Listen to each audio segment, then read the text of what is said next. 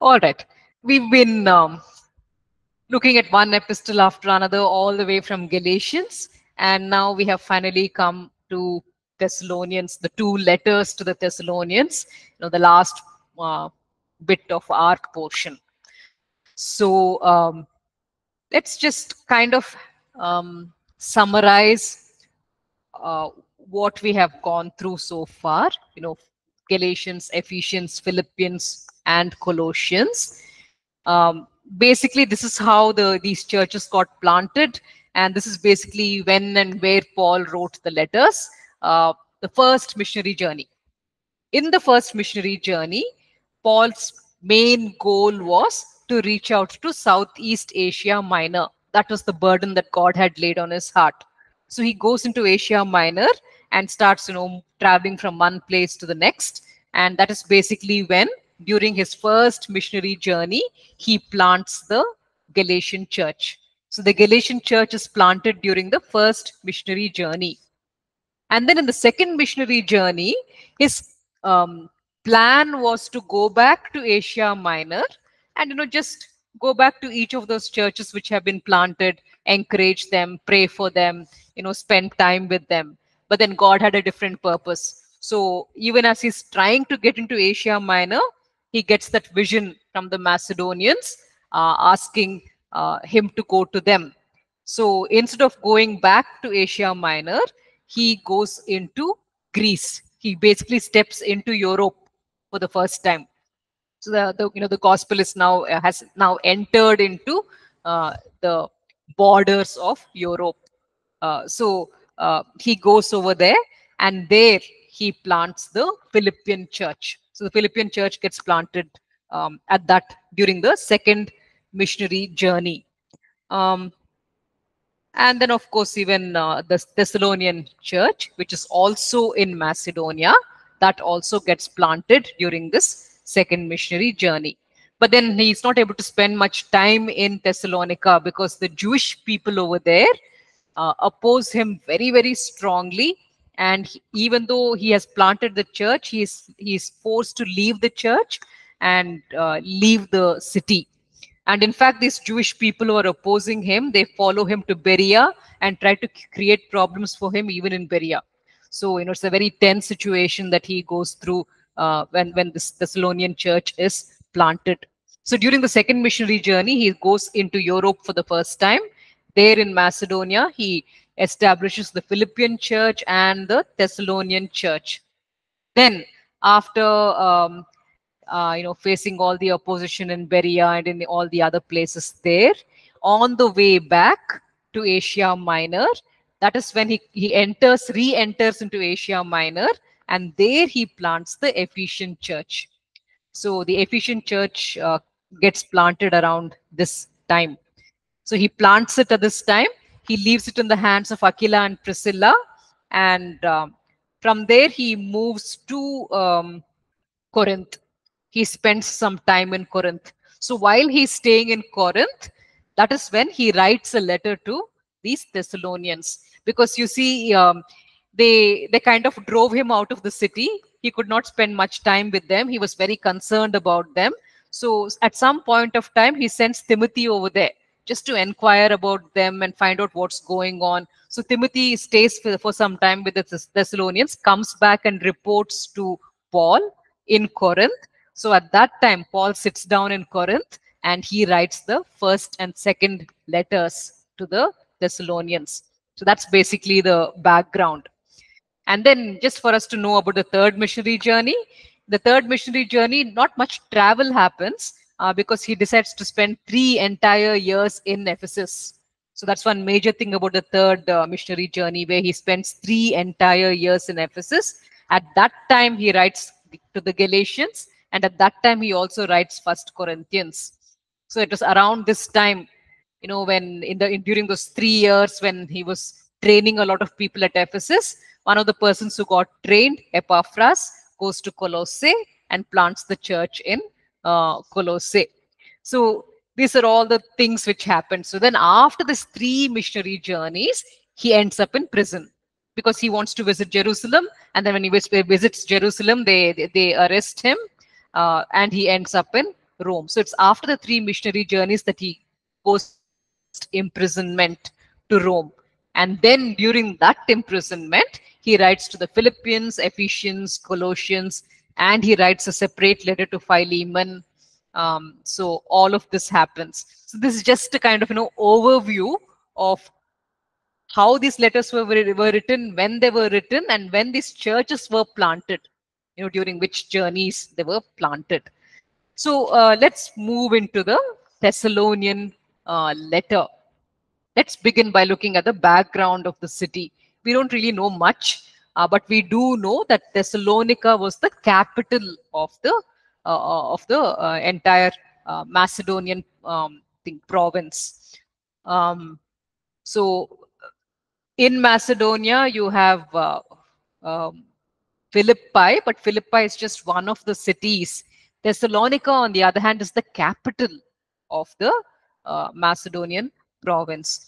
Now, Thessalonica was a coastal place, and this particular coastal city was situated on something called the Egnatian Way. You had all these land trade routes and the sea trade routes. So the Egnatian Way was one of those trade routes, and Thessalonica was sitting right there on the at a natural harbor where you can have a lot of ships coming in and bringing their merchandise and all of that. So because of that, Thessalonica became a very important commercial city. It was a rich city, and usually wherever you have riches, you also have low moral standards. So Thessalonica was rich. Thessalonica was also into a lot of immorality. So the challenges which the Thessalonian church was facing, there were basically 5 different things that Paul deals with, when he writes to them. First, they were facing a lot of persecution from their local people. Because the local people were very unhappy that these Thessalonians have turned to the Lord. They have given up idol worship. They have forsaken all their idols. So the locals are very against them. They go through extremely severe persecution, is what we get to know from Corinthians. Yeah, from Corinthians. And we also hear a little bit about that in the letter to the Philippians. And we also have mention made of it over here in the Thessalonian letters as well. There was a lot of persecution that these poor people went through, the believers in Thessalonica. And there was this temptation, to take the easier path, because the locals had very low moral standards. There was a lot of sexual misbehavior. So the temptation was always there.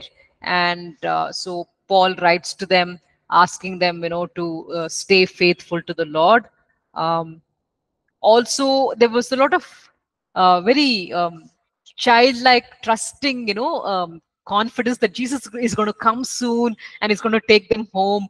So they really believed the gospel which was given to them. They really believed that Jesus will come and take them. But what happened is that some people, they gave up their jobs, because they kind of assumed, they made an assumption that Jesus is going to come in the next 1 or 2 years. So their idea was, why should we work hard?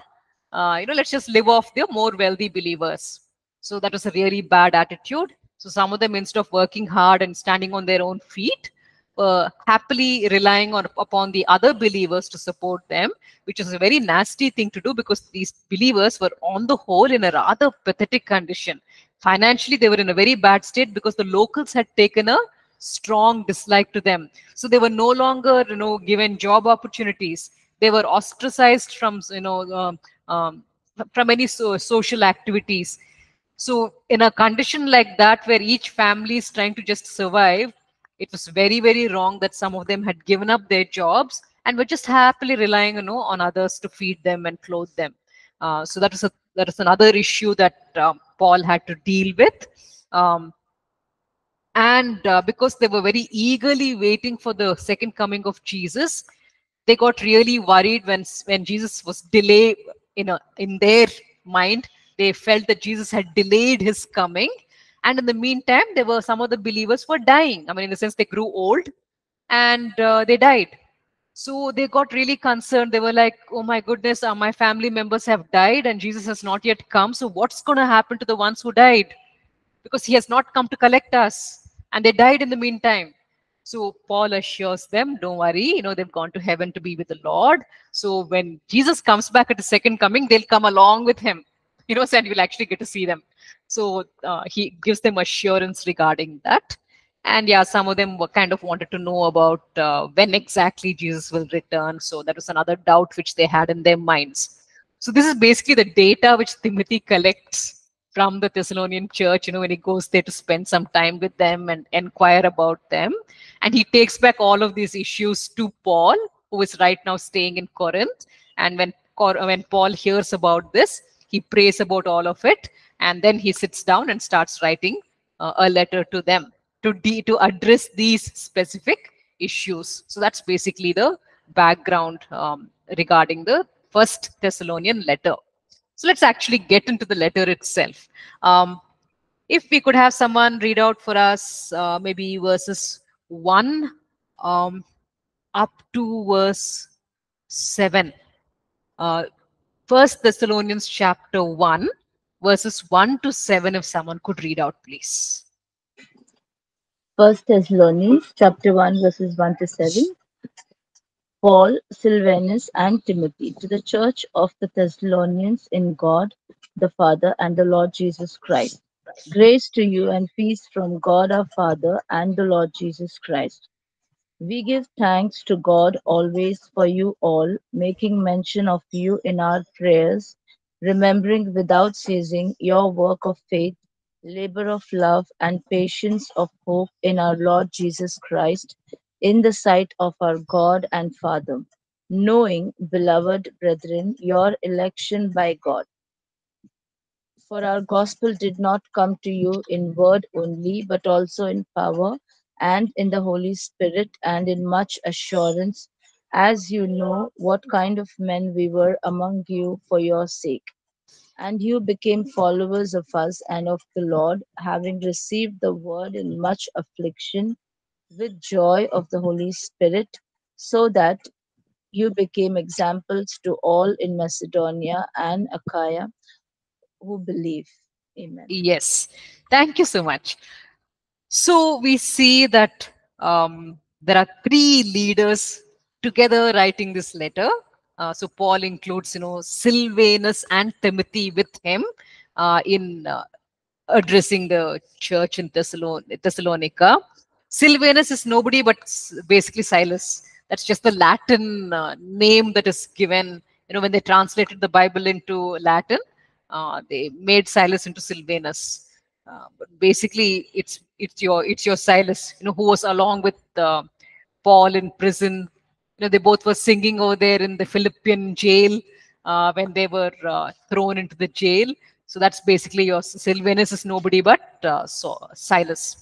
So Paul and Silas, they were persecuted at Philippi, and then the angel comes and sets them free. So we know the background of that. Silas was in fact quite an important missionary, because not only did he accompany Paul on two of his missionary journeys, he in fact even accompanied Peter on missionary journeys. And in fact, he was very helpful to Peter in writing uh, the the letter, the epistle which we call as First Peter. In fact, it is Silas who does the work of a scribe and writes it out for Peter. Peter probably would not have known that fancy way of writing letters, the way letters need to be written and all of that. So Silas, who probably had a more educated background, would have assisted Peter in putting Peter's thoughts into the right kind of wordings. So which basically means that the Holy Spirit would have inspired Peter and would have also have assisted Silas in putting down the right wordings when that particular letter was being composed. So Silas was an important figure. Timothy, we already we're kind of familiar with him. So these three leaders, are addressing the Thessalonian church, and Paul says over here, we always thank God for all of you and continually mention you in our prayers, Doesn't this remind us of something that we read earlier, in another letter, that we thank you, that we thank God for all of you and continually mention you in our prayers? Sounds very familiar. And when you look at verse 3, it sounds even more familiar. He says over there, we remember before our God and Father your work produced by faith, labor produced by love, endurance inspired by hope. So this whole, that same trifecta of faith, hope, love is being mentioned even over here. So where did we hear all this earlier? That was in the Colossian letter, at the beginning of the Colossian letter, where Paul talks about the faith that they have in Christ Jesus, the love which they are showing towards God's people, and how this faith and love is springing up out of that hope which they have regarding their future. So you have that almost the same thoughts being echoed over here to the Thessalonian church. So in two letters, if Paul has talked about faith, hope, and love, and in fact, you have it mentioned also in our Corinthians, where he talks about how three of them are, there are three great things, faith, hope, and love, but the greatest of these is love, is what he says in the Corinthian letter. So if faith, hope, and love are something that Paul emphasized again and again, they must be important. So we should, look at ourselves, examine ourselves, and ask ourselves, where is my faith? What is the level of my love? And in what condition is my hope? So this is something that Paul regarded as important.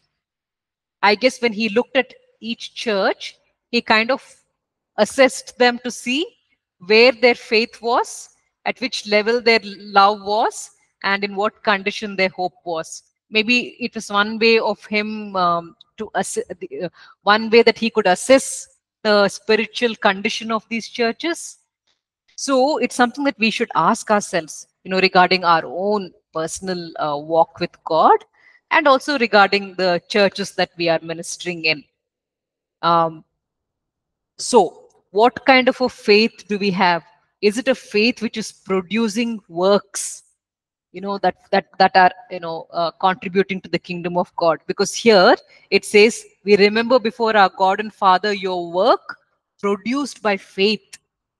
And he says, your labor prompted by love. And he says, your endurance inspired by hope in our Lord Jesus. So what kind of work were these people doing? It was not work which they were doing just for material benefits. Because somehow, somewhere along the way, work has become very business-like and money-oriented, So even in ministry, people just kind of the same way they would search for jobs, they search for ministries, asking themselves, okay, which ministry can pay me the highest? I'll go join there. Ministry was never meant to be money oriented. So these people, their work was produced by faith.